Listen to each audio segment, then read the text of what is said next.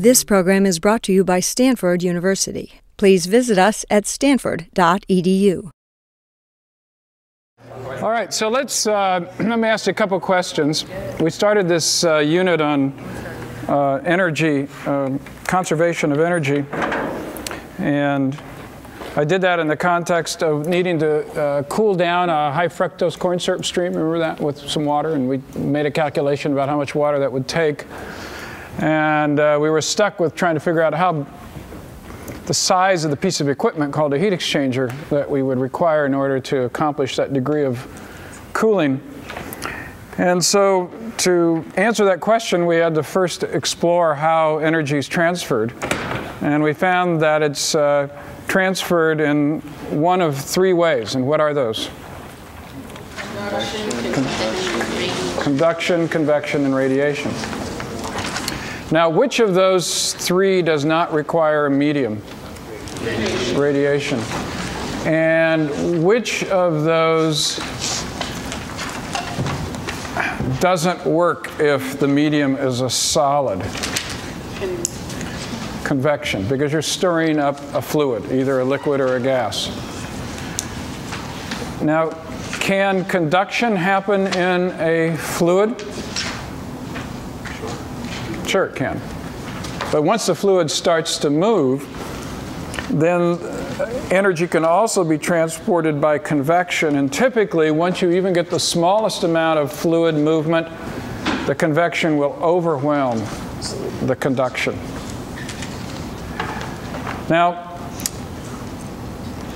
we came up with some equations for conduction.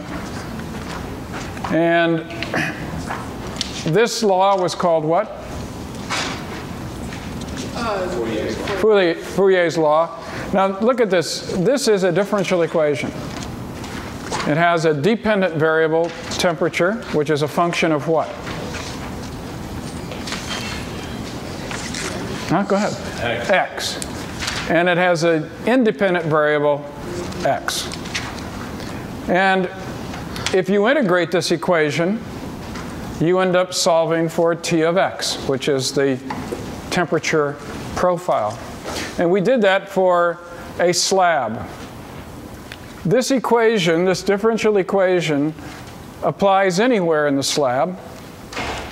And if you integrate it from x equals 0 to x equal to L, the thickness of the slab, you find that the heat flow, or the energy flow, in BTUs per hour or joules per minute, is equal to the area through which energy is being transferred times K. And what's K?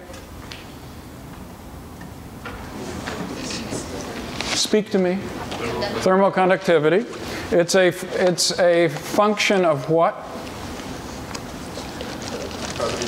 Property of the material.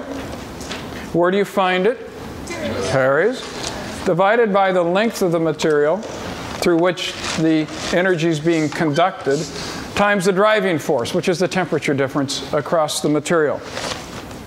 So if I ask myself, how do I, for a given temperature difference in a given area and a given thickness, if I want to increase the energy flow through it, I can do that by selecting a material that has a higher thermal conductivity.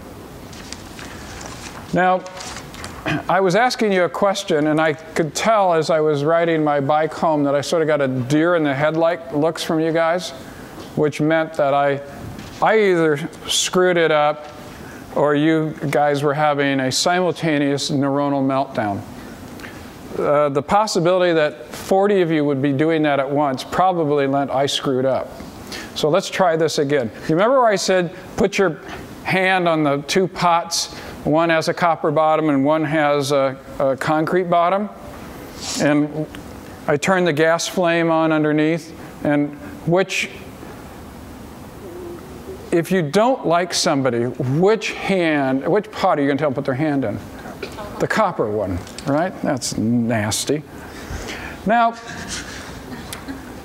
if the copper and the cement bottoms are the same thickness, and I have the same, the burner set at the same Q, the same rate of energy flow, so it's the same thickness. The pans are the same size or the same area. Is the temperature gradient steeper in the metal bottom pan or in the concrete bottom pan? And that's because, go ahead. It's less conductive. It's less conductive. So you have the very high temperature on the bottom of the concrete, but it's cooler on top. So the delta T across there is going to be larger, or the temperature gradient, the dt dx, will be larger.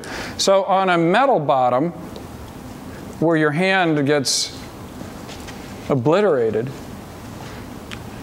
there's very little temperature gradient across the metal, because the bottom of the pan surface is almost the same temperature as the top of the pan surface. And you can see it from this equation here. If Q is the same as it is in both of those pans, and the area is the same, the only thing that's different between the two pans is the K. And the K for the copper is very what? Large. So dt dx is going to be small. Whereas with the concrete, K is very small. And so the dt dx that will give you this Q has to be large. Okay, so that's how you think about it. I'm not sure what I said. If I didn't say that, would you guys erase that piece of the tape from last time? We don't want to confuse the masses of the world that are listening to this. Now, there's also another form of energy transfer, and that's convection. And that's where we have a fluid on either side of our slab. And the fluid is out here roughly at T hot, and over here it's T cold. Now the temperature of the wall on either side are different from T hot and T cold because the temperature is dropping through this system. And because the fluid is moving, it becomes very difficult to have a material property that tells you something like thermal conductivity does here, which characterizes this. Because what characterizes the ability to conduct energy out here in the fluid is how fast the fluid is moving, what the fluid is, what kind of fluid it is, and therefore it's things like its viscosity and its heat capacity and so forth. So what we do is we wrap that all up into something called H, which has the name of, what's the H called? K is what? Thermal conductivity. And what was H? The heat transfer coefficient. And H, when you look at this equation and you look at this equation, you see that H formally has the units of K over L. And represents basically a proportionality constant that connects the driving force to the flow of energy.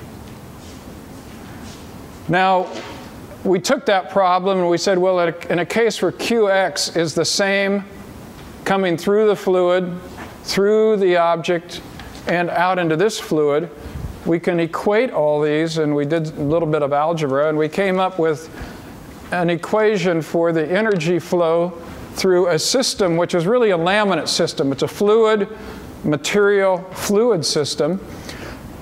And we said Q of x is equal to big U times A times the driving force, the difference between the hot and cold temperatures. Big U, you see, has the same units as what? H. And H has the same units as K over L. And the U, we found out, was nothing more than the reciprocal of the sum of the reciprocals of the heat transfer coefficients and K over L, or L over K. And so that we could formally write this equation as Q of x is equal to the driving force, delta T, divided by the sum of the thermal resistances, to give this a look very much like to Ohm's law, where the current is equal to the voltage drop divided by the sum of the resistances for a series circuit, where 1 over the sum of the thermal resistances is just U times A. So I want to take that off now and depart there and show you how you can take this information and design a heat exchanger. And by that I mean size the heat exchanger by determining the amount of area that's going to be required to transfer a particular amount of energy. So this is called the heat exchanger. Now, heat exchangers can take different geometrical forms. And the heat exchanger that I'm going to use for purposes of today's lecture is what's called a shell and tube heat exchanger. And it has a tube or a pipe through which and I'll try to make this real. So here's our high fructose corn syrup coming in. And remember, we want to cool it. Comes out the other side, presumably it's cool. How do we make it cool? Well, we can put another pipe around this, therefore shell in tube, and flow water through the annular region.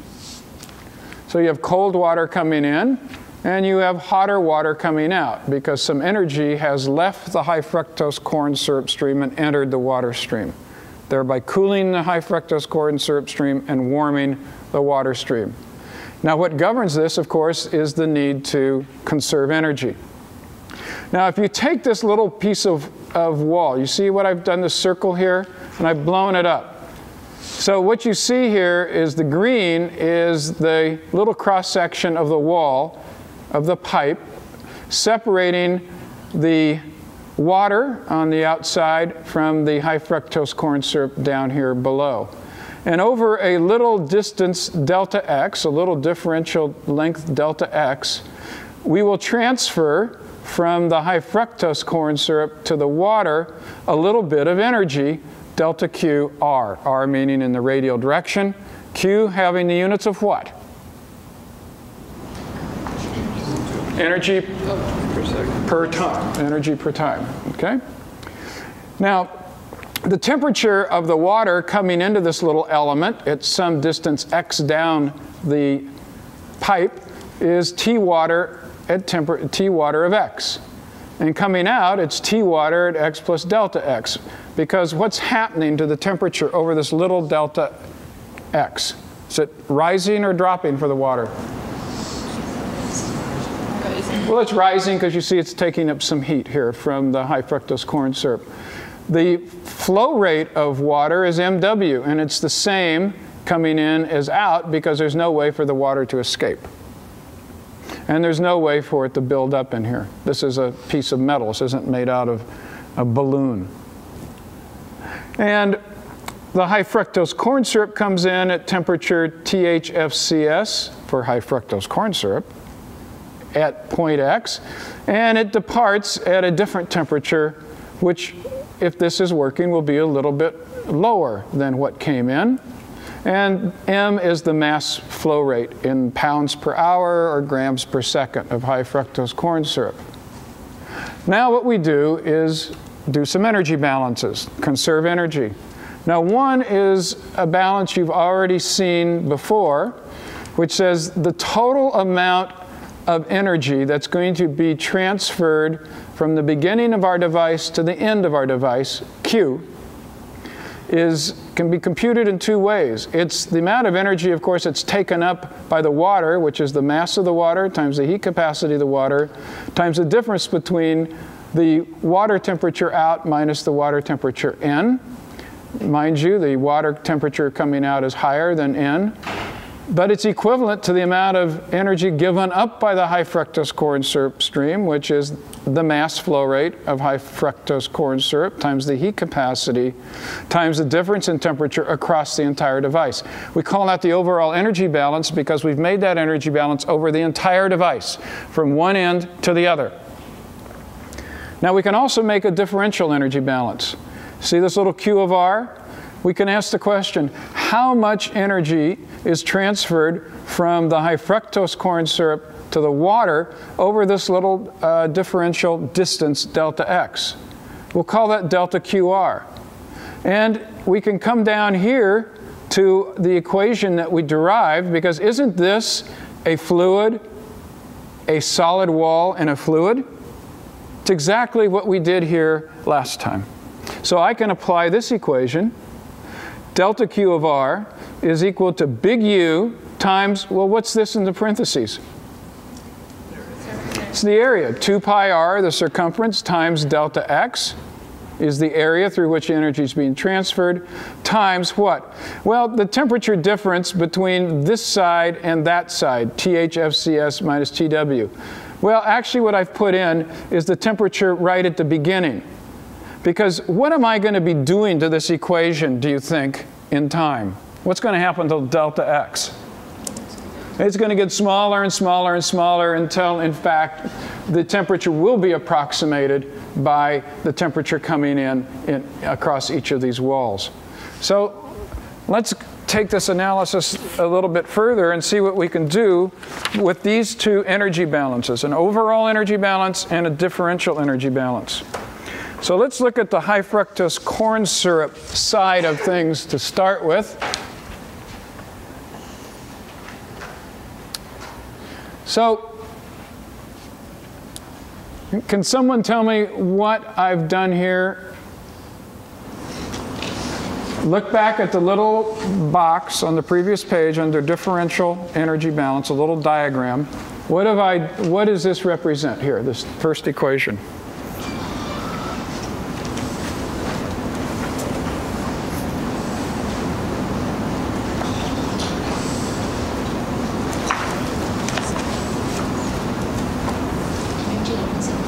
Yeah, go ahead. Read a little louder. Energy in is equals to energy out, and plus accumulation. Right. So this is the energy that's coming in with the high fructose corn syrup stream on the left-hand side. Has to equal the energy that's leaving that little element. Plus, you see, delta QR is the energy that's leaving and going into the water. See, that's a balance. And if I then just rearrange this, and I'll let you admire that for yourself. If you rearrange it, you get this little thing over here where you get these two temperatures divided by delta x, and you take the limit as delta x gets really small, and this approximates a what? Remember, why did you take calculus 51, 2, 3, 4, 5, 6, 7, 8? To know that this is a derivative. All right? And so we get this expression, we actually get an ordinary differential equation expression for the change in temperature with distance down our heat exchanger, which is related to the temperature difference across the wall, the area over which the energy is being transferred, divided by the mass flow rate of HFCS and its heat capacity. Now, I can do the same thing on the water side, can't I? I have to balance the energy on the water side.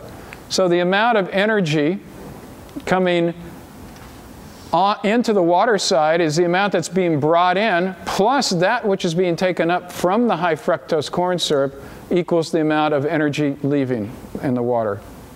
And I can do the same machination here. I get another differential equation, which is for the temperature as a function of distance down this little piece of a delta x. But since I've taken the limit, this differential equation applies where along my device? At every what? Every point along the device, at any point x. Thinking about that, if I add these two boxed equations together, just add them together, you can see that I can make a new dependent variable, which is simply the temperature difference, HFCS minus TW.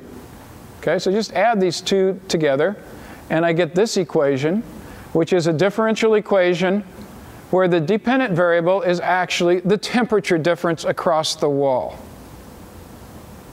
When you see an equation like this, what primal urge do you have? Integrate. Yes. Oh. Yes. Integrate. So you start by putting integral signs in front of it, and noting that the dependent variable here now is a temperature difference.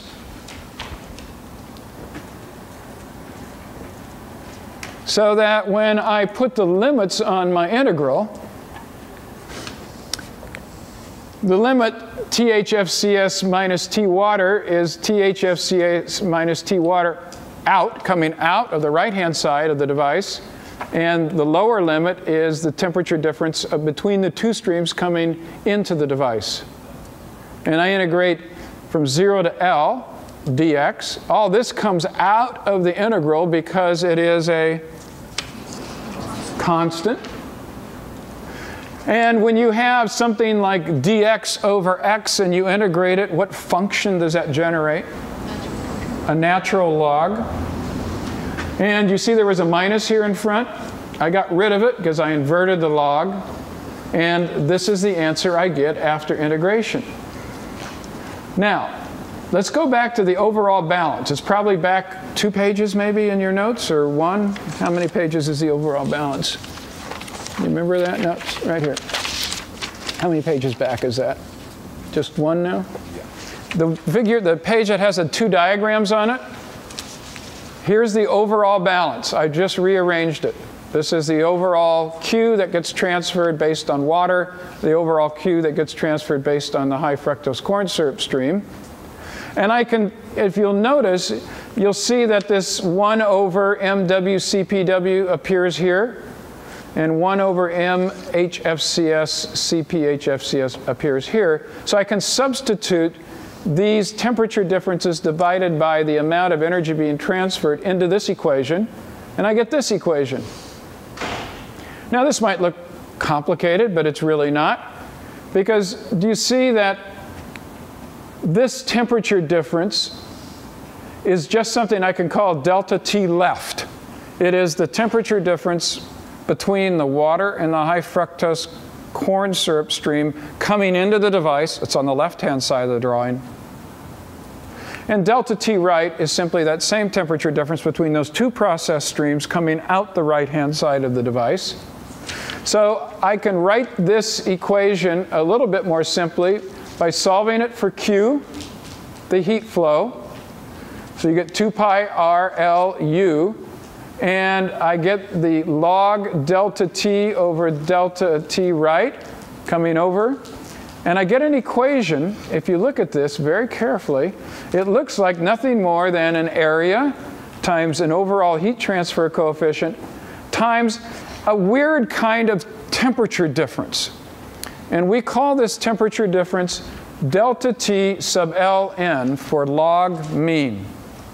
But I want you to see that this equation looks just like this equation over here in the same kind of thing, except the temperature difference is this kind of strange one. It involves these delta T lefts and delta T rights. So let me explain what we've done here. What we've done is when we had this simple slab, the temperature T1 and T2 were held constant. But when you're a little high fructose corn syrup molecule going down this device and you're getting cooler, do you see that the temperature is changing all the way down the device? And the temperature of the water is changing all the way down the device? So what we have to do, we've come up with sort of an average driving force by doing the differential mass energy balances, and they look something like this. So here's the co-current device. And by co-current, I mean both fluids are running down the tubes in the same direction. So let's look at this picture, and I think it will help you understand this. Here is the high fructose corn syrup coming in at temperature Tn, right here. Here it is coming out, it's cooler. The water comes in down here, and it gets warmed up. Now, you can see that the temperature difference, where is the driving force the greatest in this device? At the beginning or the end? At the beginning of the device. So where do you think more energy is transferred in the device? At the beginning of the device or the end of the device? At the beginning, because my driving force is the highest. However, when all is said and done, I've transferred big Q, the Q. But if you think about it, I'm adding up all these little delta Q's along the way to add up to big Q. And it's what delta Q is changing because the temperature difference is changing. And what the log mean temperature does is it allows you to calculate what the effective temperature difference is for this device. And we did that by integrating the balances from x equals 0 to x equal L, the end of the device. Now, this has an interesting constraint to it. Can T water out ever exceed T high fructose corn syrup out? Nope. Why not? Second law. What? The second law. The second law. That is one of the most profound answers I have heard. It's absolutely right. I hadn't thought of that, actually, in those terms. I just think of it in the terms, I don't see how suddenly the water can start getting hotter than the high fructose corn syrup can be getting colder. That's an engineer's way. These lines can't cross. But what could I have T high fructose corn syrup out equal T water out? Is that a possibility?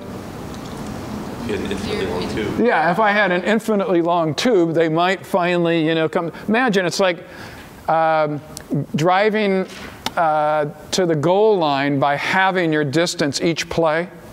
That's an infinitely long football game because you never quite get there. So this has this interesting constraint that T high fructose corn syrup out will be greater than or equal to T water out. Now, who says I have to run my heat exchanger with the two streams going in the same direction? What other option would I have? Erica? A countercurrent. I could run the fluids in opposing directions, called a countercurrent flow device. So let's take a look at what we might expect the temperature profile in this device to look like as I go from the beginning of the device to the exit. So we're going to call this the inlet of the device because that's where our process stream is coming in, our high fructose corn syrup. We'll call this the outlet of our device.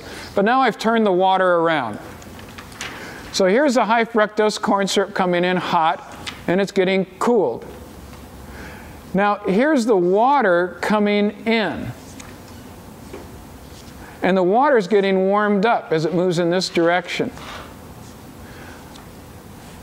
Is it possible now that T water out can actually be warmer than T high fructose corn syrup out? Was that a possibility in co-current? No. So you see what countercurrent buys you? It releases that constraint slightly.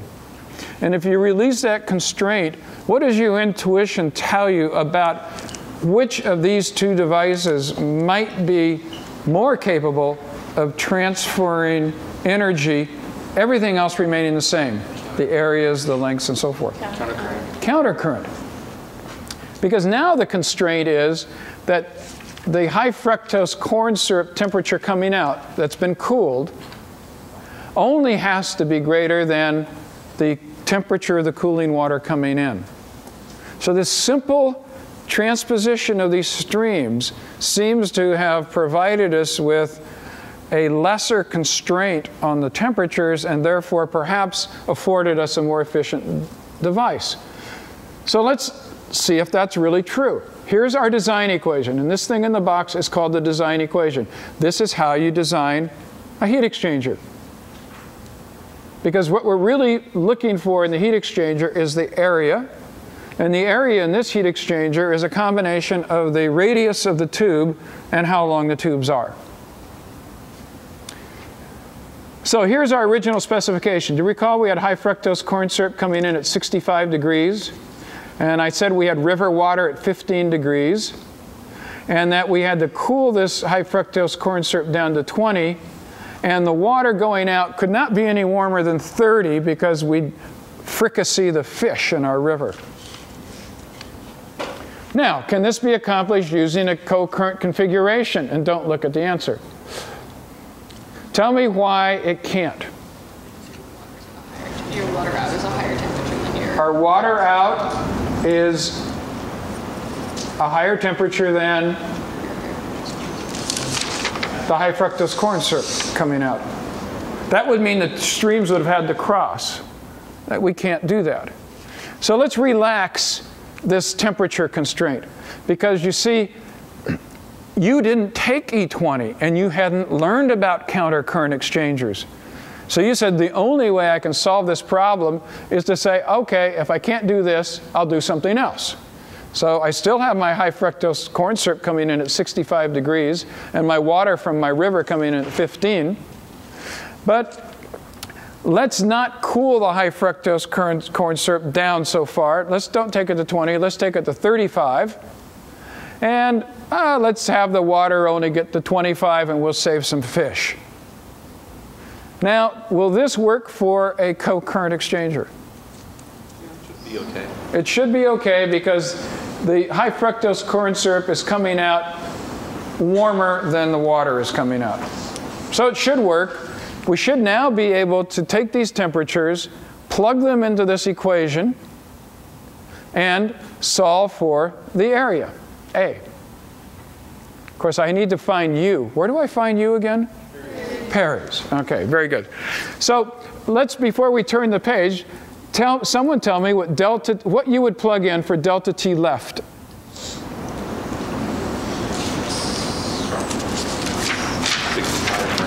What's that? Go ahead, just talk. 65 minus 15. 65 minus 15, so you plug in what? Someone do on their calculator. 50. Okay, 40, 50, going. 50. 50, okay. And what's delta T right? 35 and 25. So 35 minus 25, which is 10 in my book. And let's see what happens. Nothing. Everything. Okay. There it is right here. There's where we plugged it in. 50 minus 10, log 50 over 10.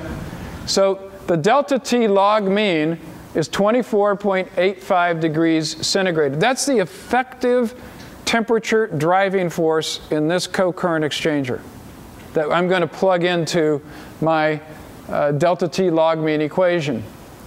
Now, of course, the other thing I need is to solve for, here's my delta T log mean equation. So I'm going to have to look U up in Parries. I just calculated delta T log mean, so I need to get Q. So for Q, what is this? What's this number? High fructose corn syrup coming into my heat exchanger. What is this?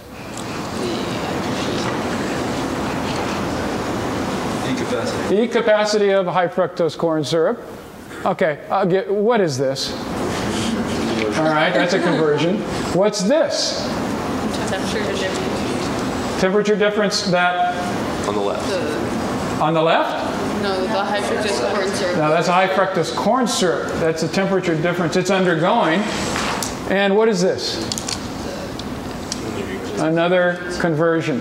So I get 7 times 10 to the 7th BTUs per day. That's the amount of energy that has to be transferred across this heat exchanger. How else could I have calculated that very same number? Use the water. I could use the water side if I knew the water flow rate. Okay? But I know the high fructose corn syrup flow rate's been given to me. And in fact, if I have to calculate this Q, which we just did, what would I use this Q to back calculate on the water side? Flow rate. The flow rate. All right, there you go. So now I've got everything I need, except we need a U. So bear with me, I'll show you where I got this in a minute. I go to Parries and I find that big U is 250 BTUs per hour square foot Fahrenheit. I solve my equation for A. Here it is. I plug in Q, I plug in this U, I plug in this delta T log mean, and I get that the area of my exchanger is 262.2 square feet. And now I have to say, how many pipes am I going to have and what size are they? So I go down to the hardware store and I find there's a sale on 2-inch pipes. And they happen to be 10 feet long. So can you picture that I could take a bunch of 10-foot pipes and bundle them together in one? Yeah, Emerson? Does this assume you have an infinitely thin pipe where the internal diameter and external are the same? Yeah, so do you notice how I put UI here and AI? So typically you will base this either on the internal area of the pipe or the external area. Typically, it doesn't mean squat because, you know, we're engineers. Don't get too excited. If it means squat, you're probably working with like 1-inch thick pipes, and you should get a new major. So it's a good question, and it's the right question, but typically we ignore it, although I did put it in here, the AI and the A zeros, to show you that you can think about basing it on the outside or the inside areas, but it won't matter when you get down to these kinds of numbers.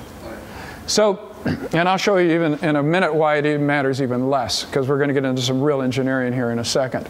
So it's 262.2 square feet. So 2-inch pipes that are 10 feet long. The question is how many pipes do I need? How many pipes do I walk out of the hardware store with? So you look up the area of one pipe, and this happens to be the internal, you know, the inside area, because I gave you an ID. But again, it's not going to matter all that much. So I get 5.23 square feet per pipe. I need this much square feet. Now, are you not going to, I want 50.13 pipes, please. How many are you going to walk out with? 50 or 51? 51. Very good. You guys are real engineers. Now, let me ask the question, if I were to do this in countercurrent, the only thing I need to change in my calculation is to go back and calculate what? The delta T log mean. Remember, it's delta T left minus delta T right. So I'm subtracting different temperatures in delta T left and delta T right. So help me. Why is delta T left 40 in countercurrent? What temperatures am I subtracting? 65 minus? No. 65 minus 25? Everyone agree? 65 is the high fructose corn syrup going in. 25 is the water coming out. Why do I get 20 here for delta T right? Okay. 35 minus 15. 35 minus 15.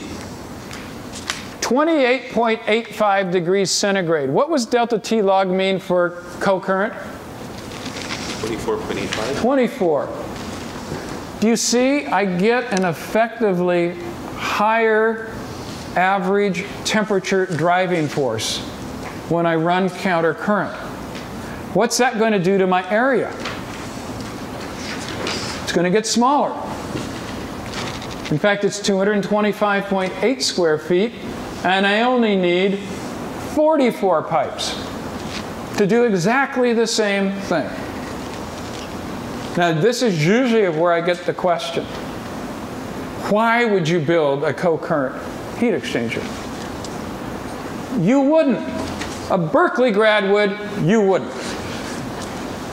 Because they can't get this far in the class.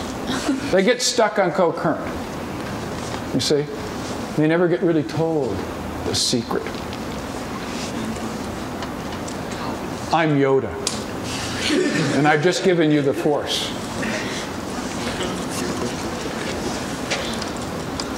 I know, you wonder, am I in therapy? Yes. Where did I get big U? Where do I go to get big U? I'm waving it. Perry's. Perry's. Here's Perry's. Don't ever forget, table 1010.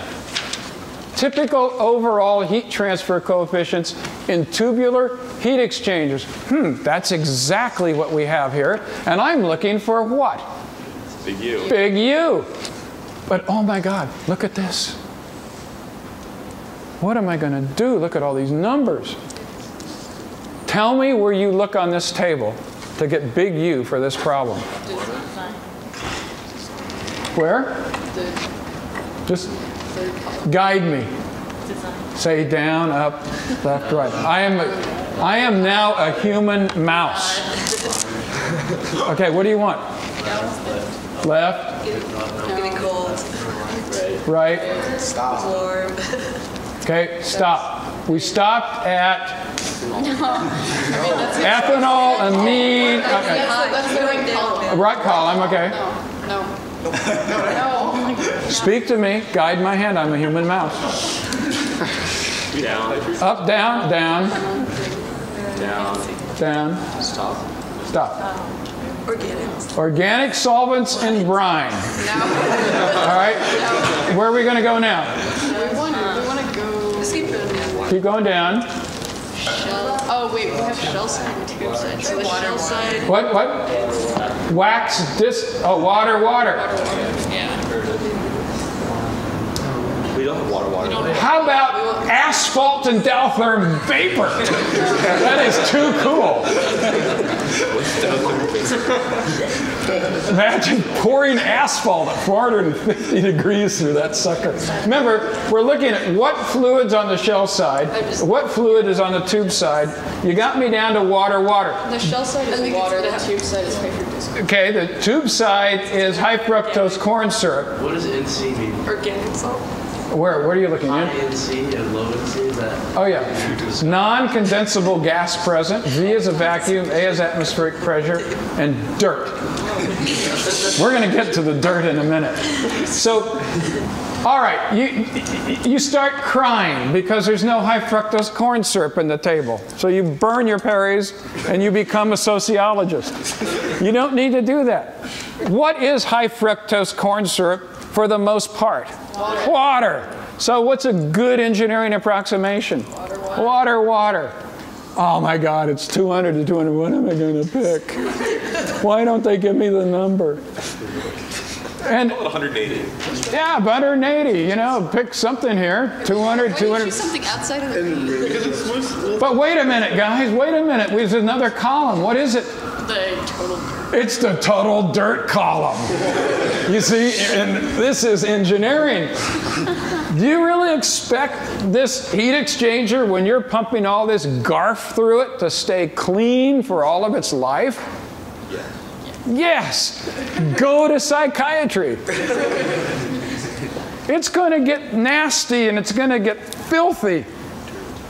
And it's going to have dirt. And look what, now, tell me what the units of the dirt column are. Bunch. H Where are you? Do you see them? squared times 3. Look at it. And what is the dirt column units? How do they inverse of U? So you see why these numbers are really small? Because if you take 1 over these numbers, they get big, like these. So they tried to fake you out here, you see? Because people who haven't taken this class might add those two numbers together. That would be a big, big mistake. Now, if you've got basically 2 columns of U's, do you add U's together? How do they add? Remember the series? 1 over. 1 over. So 1 over what I'll call U effective, the U that we'd really expect is going to be 1 over, let's say, 250, or you might pick 200, plus what? Plus what? 0 point what? 0, 0, 3? Is it 3? 1 less 0. Or no. That's right. That's right. All right. And so this turns out to be, when you solve it, a U effective equal to 143. So you see, if you had just read the table and used 200 to 250, you still would have been way off. This is why we don't worry about the thickness of the tubes. Because we've got this wild this wild set of numbers here between 200 and 250, and then we throw the dirt in. And so the real number is coming out to be about 143. So what do we need to do about the calculations we just did for the number of pipes, where we got 44 pipes? That was based on what? A U of 250. So you'd have to go back, plug in a U of, say, 143 or 140.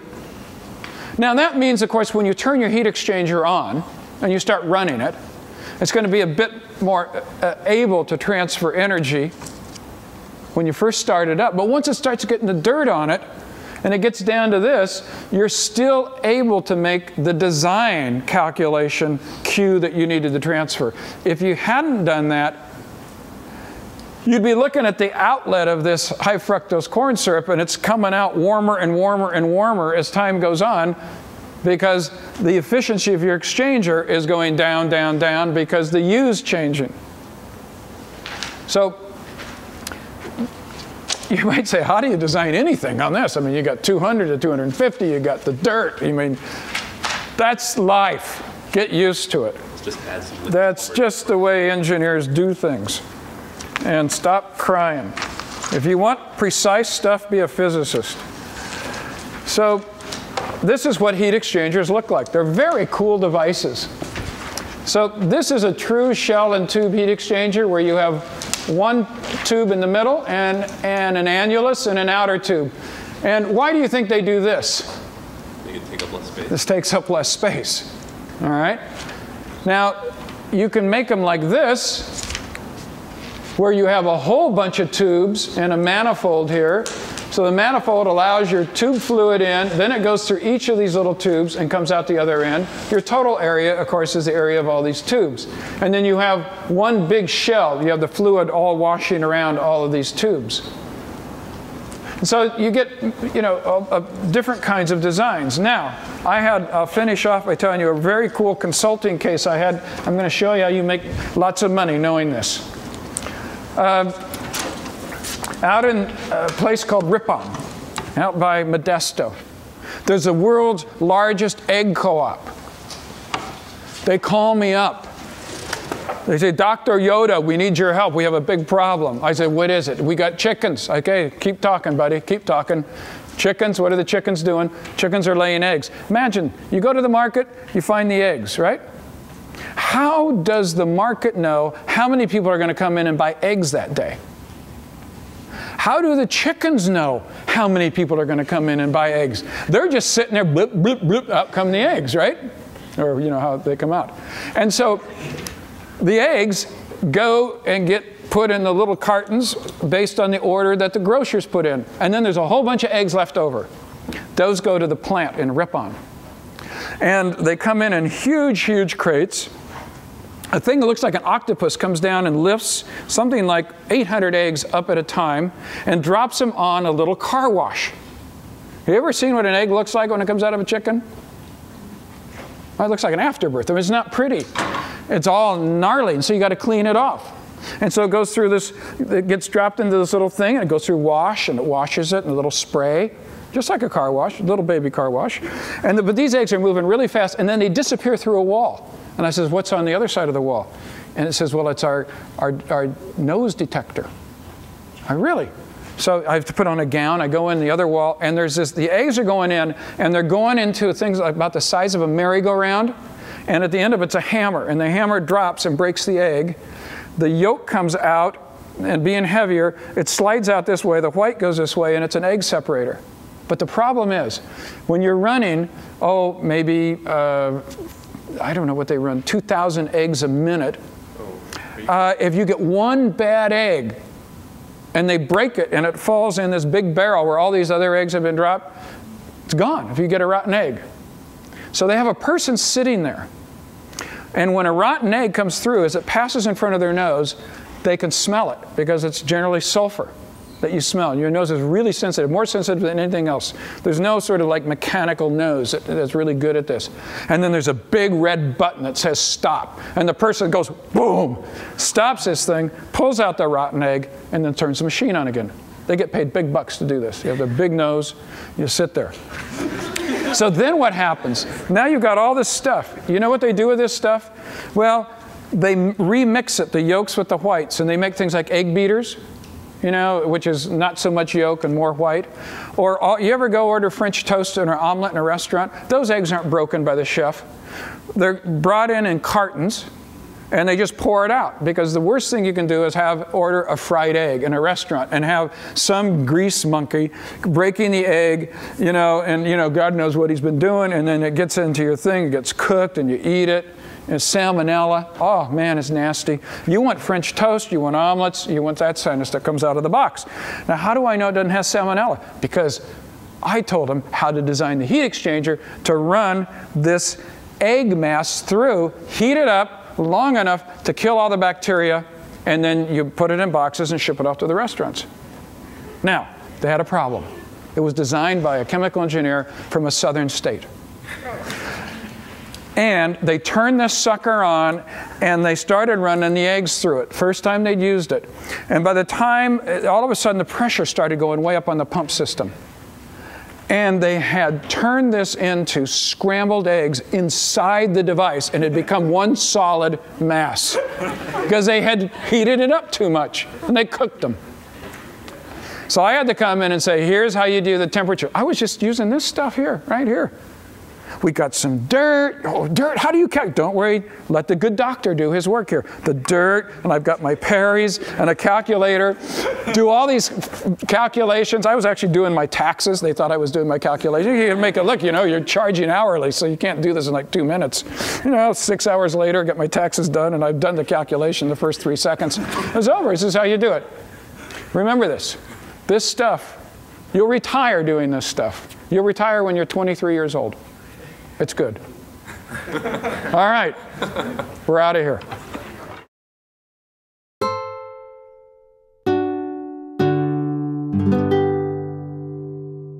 The preceding program is copyrighted by Stanford University.